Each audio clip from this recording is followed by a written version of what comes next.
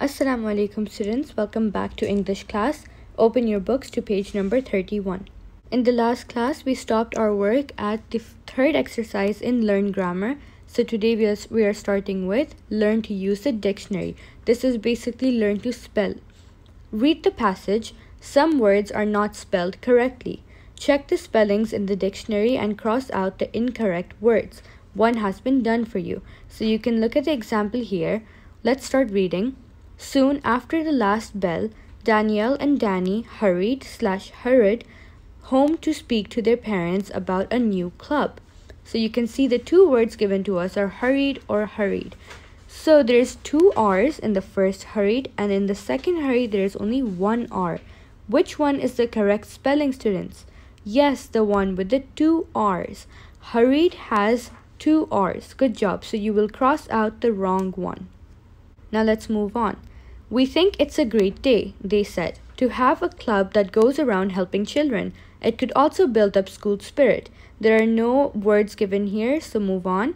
The children's parents cancelled their own plans for Saturday afternoon. So here you can see we do have a choice given. One is cancelled with an S, C-A-N-S-E-L-L-E-D. The other one is C-A-N-C-E-L-L-E-D, the one with C. So which one is correct, students? Yes, cancelled has a C, not an S. So you will cross out which one? Yes, the one with S. You will cross it out, make a line through it. And took the children to the park for a lovely picnic. Later, they headed for some ice cream sundaes, full stop. Now let's go to the next paragraph. When they returned home, the children thought quietly about their dreams and plans.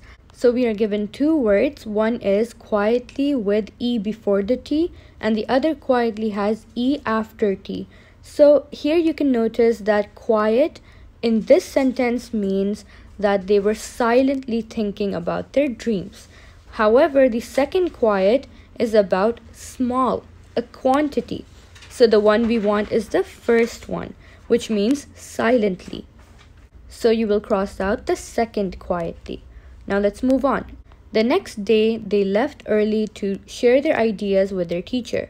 Mrs. White was quiet excited. So again, we are given the words quiet, and they both have the same meanings as before, right? However, here it's used in a different way. Before it was used in a silent manner.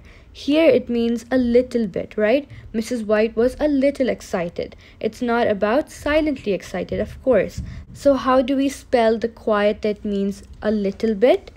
Yes, we spell it Q-U-I-T-E. Good job. You can see that they sound the same, but they have different spellings, alright? Would you allow the whole class to join the friendship club? She asked. Mrs. White promised them time during class to discuss plans. She even volunteered to be the secretary. So here, which is the correct spelling for volunteered? One is with I and the other is with U. Yes, of course, volunteered has a U, not an I. So you will cross out the first one and the second one is your correct word. Now let's go on to the next page. As a class, they decided members of the friendship club had to follow 3 rules. A. Be polite to each other. B. Do not gossip about anyone. C. Help cheer up sad students. So here we have to choose between gossip. Does gossip have 2 S or 1 S and 2 P's? Yes, of course, it has 2 S and 1 P. So you will take the correct one, the first one, and you will cross out the second gossip.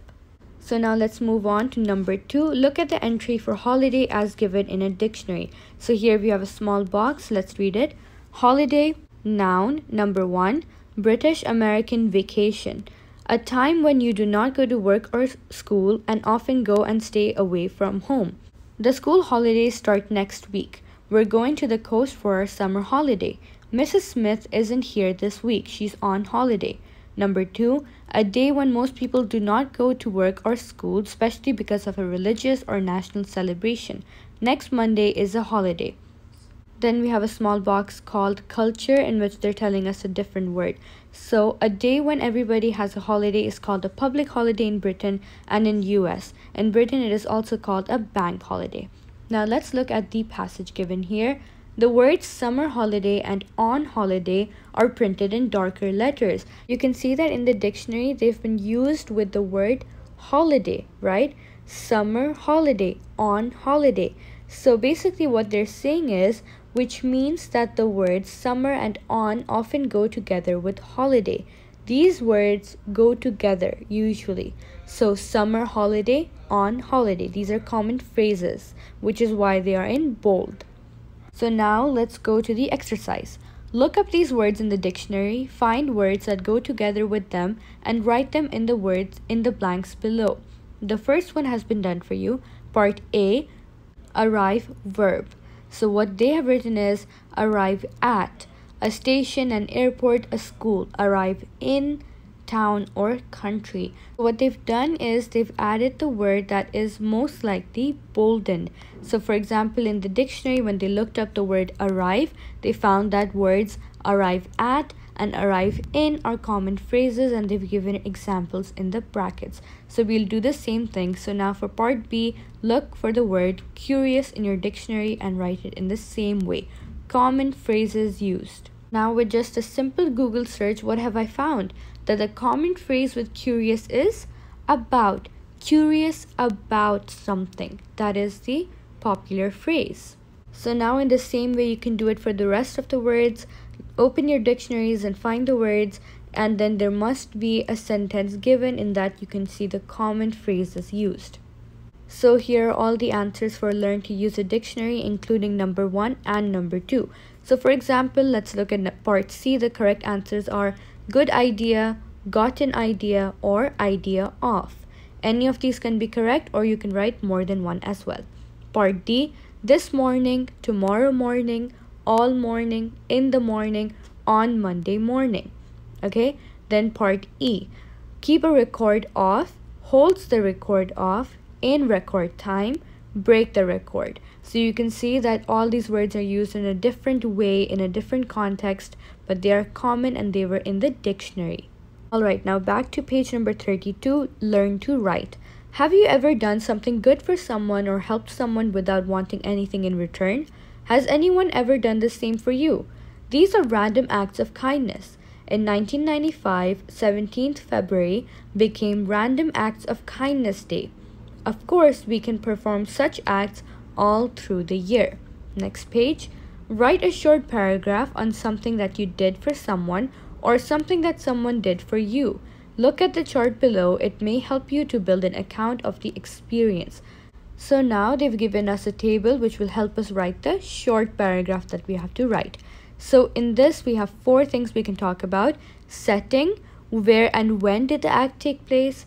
Characters, who were the people in the story? Problem, what was the problem or the need? Solution, how was the problem solved? So as you know, we have to write about something that you did for someone or something that someone did for you. Any random act of kindness. Of course, if they're being kind to you, there must be a reason for the kindness. Okay, you will talk about the people, the action, and why they did the action. So what was the problem and how they solved the problem, and then the place and the time. Those are common things you write in a short story, right? So now let's read the example they have given us. I will always remember what Ibrahim and Abdullah did for me last summer. My mother had bought a bicycle for me, but she did not have the time to teach me to ride it. I needed someone to take me out in the neighborhood and help me learn. I told my friends about it and they came over immediately. They helped me take my brand new bike out into the open. They helped me get on the bike and taught me how to ride it. They also encouraged me by telling me that I was doing fine when I really wasn't. They picked me up when I fell down. They were wonderful. I can now write because of them. So students, now let's dissect this short paragraph, this example paragraph. So what is the setting? So what is the setting, students? Yes, for when they have written last summer, right? And for the place where they have written out in the neighborhood. So this way setting has been answered. Now for characters, who were the people in the story? Yes, first person is I, the person who is writing the story. Then we have Ibrahim and Abdullah who helped him, and the mother who gifted it to him. But the main people are Ibrahim and Abdullah, who the story is about. Then the problem, what was the problem or the need for these friends? Yes, the problem was that the narrator did not know how to ride a bicycle. Right, and what was the solution? Yes, that they took him outside, they helped him get onto it, and they taught him how to ride it. They encouraged the person by telling them they were doing fine even though they weren't. They picked them up when they fell down, and they were wonderful, and now they can ride because of their friends. So this is how you will write a short paragraph. Write it in your notebooks and make sure to answer these questions and talk about any kindness. You could have done it or someone could have done it for you. Once you're done with these exercises, let's come to this one, learn to speak. Work in groups of 4.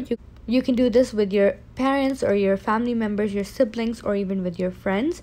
Think of any room in your house. Do not tell anyone which room it is. Take turns to describe the room and the objects placed in it. The others will try to guess the name of the room you're describing. So if you're doing this at home with your family, this will be very easy to do, right? All you have to do is think of a room. So you don't tell them which one it is, you will describe it, right? You will use adjectives to describe the room, the colors, the objects, anything you can describe, and they will guess it. So for example, you will say, there is a large table in it. There are several chairs around the table. It has a cupboard with some plates and dishes. And the rest are guessing, is it a dining room? So this is your last activity. It is also a lot of fun. So we are ending on page number 33. Make sure to do all of your work, students. Do it in your notebook and neatly. See you next time, students. Allah Hafiz.